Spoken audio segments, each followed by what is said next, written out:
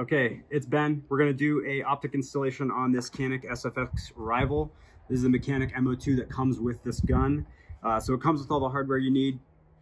This four-sided wrench here comes with a bunch of different bits. So we're gonna pick the Torx bit that aligns with these screws on the optic cover plate. You can see this, that houses the rear sight, aperture and everything. We're just going to get our Torx bit here and unscrew this all the way out. It's one screw.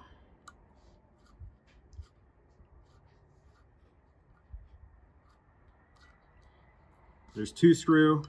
That lifts straight off. I'm just going to put that back on the box here. The adapter plates for the optics are numbered, I think 1 through 4, R0, 1 through R04.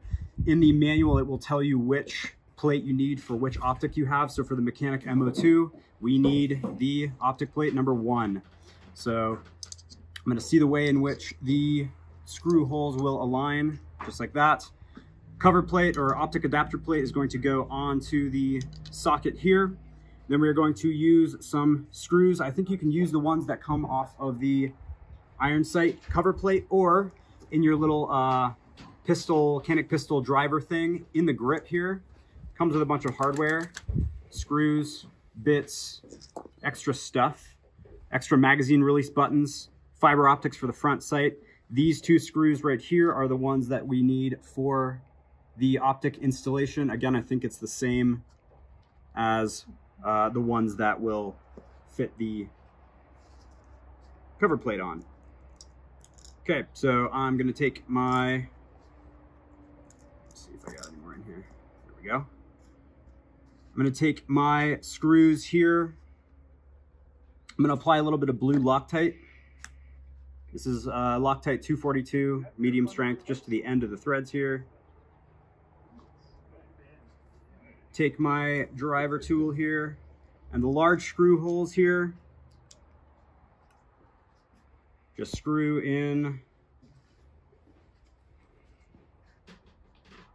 and get it snug, just a little bit past hand tight. There's no torque specifications I can find anywhere for these, not in the manual and not online, so I don't know exactly how tight we're supposed to torque these, but with the blue Loctite, it should stay on there just fine. Just with a little bit of elbow grease, slightly past tight is what I want. Okay, so now my optic plate is on the slide. I'm gonna retrieve the screws that came out of the iron sight plate, put my optic down on top of the plate, but first we need to put the battery in. So battery goes negative terminal down. I'm just gonna confirm that I can see the dot is on in there. Yep, I do. Put it down on the plate. There are these two little recoil bosses that will fit into the front of the optic. Slides right on there, it should fit perfectly. Two more screws here, make sure the threads are clean. Tiny bit of blue Loctite on the end of the thread, into the hole there. Tiny bit of Loctite on the end of the thread here, into the screw hole there, and then the same exact process. You want to be careful not to tighten one of these all the way down and then leave the other one totally untightened. So I'm going to get that a little bit snug, get this one a little bit snug, and then just kind of go back and forth, tightening them up until I feel satisfied.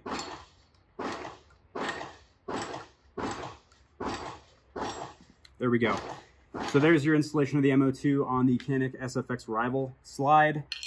Barrel goes back in, recoil assembly goes back in, back onto the frame. There we go. Yes, Ben is available for private performance pistol coaching. Go to our website and look under our team page, and you will see Ben there, and you can learn more about him. He's pretty awesome.